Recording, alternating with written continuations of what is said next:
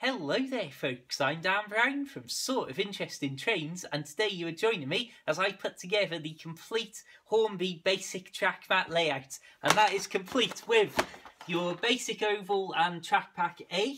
Then we have got track pack B, C and D here, if I can try and get this into camera. And basically, you're going to see me go through all of these track packs individually and then see the finished product when they're all placed together. And hopefully you'll enjoy it. Right, hopefully this is going to be useful to somebody. Let's get into the train room. So here you can see we've got the beginner's oval here with what would effectively be track pack expansion A with that little side into the right hand side.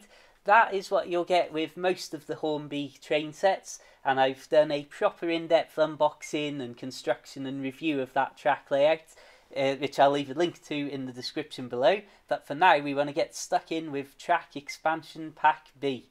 So this isn't going to add miles and miles of track or anything crazy like that. This is simply adding half of the inner radius of track from this simple Hornby track mat layout. So here you can see the only really exciting part of the track is that point just to the left there, which is going to act as a junction from the outer to the inner radius. So you can see here, that's the part in red that we're adding. So I'll say for my part, as I've said in my previous video where I did the unboxing and construction of that initial setup, that I am really impressed with how nicely the Hornby track all fits together and what an absolutely beautifully smooth little system and run round the trains can have on it, which is something that I really do. I don't know, it's something that it's just nice to know that it's good quality and it all sits nice and flushly and all just runs in a really smooth, almost hypnotic way.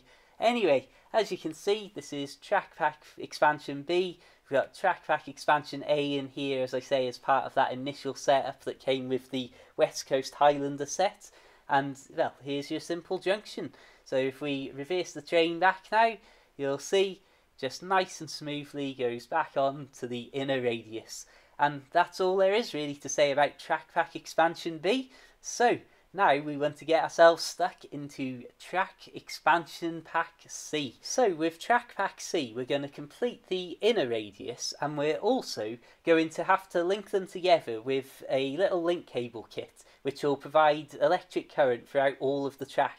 And this is one of the things that I think is good about starting out your Hornby Railway experience by completing this simple track layout, because you get to learn these simple things about how a railway track operates by basically, well, I personally at least would say that it wasn't even something I would have considered had I have just bought a load of track and tried to build a layout from scratch with no experience, that there might be parts of the track that didn't have an electric current and didn't, well, literally weren't able to run a train on. So that's one of the reasons that I'm glad that I set up this initial Hornby track mat layout. My goodness me, sorry, I keep saying track, mat and pack. I haven't got a clue which order those words should be in, but as you can see, this is the simple link wire assembly, and it's nothing major. You can see there's two little grooves just below the rails themselves there on certain sections of the tracks, and the only thing to watch out for here is that you want to make sure you're connecting the correct rail line to the correct rail line on both exterior and interior radiuses. That sounds maybe more complicated the way I just worded it, but believe me, read the instructions, take your time, and you'll figure it out nice and easy, I'm quite sure. So you can see here we've now got our complete inner radius running nicely with electric current going all the way through, and we have got a complete outer radius and also the complete extension of the siding just to the right hand side, which now goes out to a point that would be in an engine shed or something else of your desire if you wanted to complete this layout and build it all as a 3D scene. So on to track pack D. With track pack D, things are slightly different, as we're not so much adding loads more track as we are adding just the final finishing touches to this basic track layout. So you can see we've got a level crossing that we'll have a closer look at the construction of in just a second, and we've got just a few bits of track here, but because that level crossing is going to be replacing two of the existing straights of the track that's already laid down, we'll use those parts that we take out to extend the straight up to that station on that very inner part of the track. And that's another little thing that I quite like about the efficiency of these track packs, that you don't have bits left over that aren't useful. They're very cunningly and cleverly put together so that you can use different bits to extend extra parts of the track that, well, again, it makes it sound way more complicated than it is the way that I talk about it. So here you have two options. You've got a sort of more modern track level crossing that can have the little light set up so that you've got the barriers that come down across the track and then little lights and sirens and what have you. Or you can have what I personally view as the older, more rural countryside type of level crossing with just the gates that go across the track there. So that's just my personal preference to build it in that way. But you can see once we put it all together, we've got a nice solid track that's all looking very good.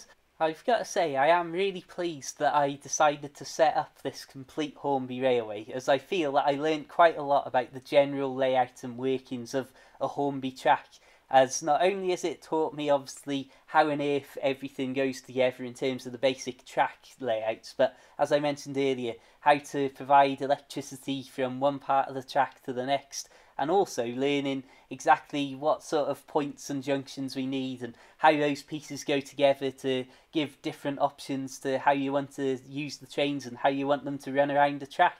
And that's something that I took on board as valuable experience when building my slightly more complex layout, but also it's not really more complex at all. It's a very similar layout, if anything, that I've got currently, just with an extra point so that the track can go seamlessly halfway through the outer track and halfway through the inner track in an endless circle.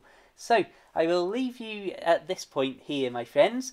Do check out my other videos, so I've got loads more train stuff going on. I've got plenty more train stuff to come as well in the future. Loads of Metcalf cardboard construction scenery, and basically I'm building from absolute scratch a complete 3D railway scene that's going to be a project that lasts me well into next year. So please do check out my other videos. Have an absolutely fantastic day. I hope this has been in some way useful or interesting to you. And well, check the links in the description to find me all over the internet doing all sorts of bits and bobs. And until the next time, my friends, keep it train-worthy, keep it interesting, have a fantastic day, and of course, farewell.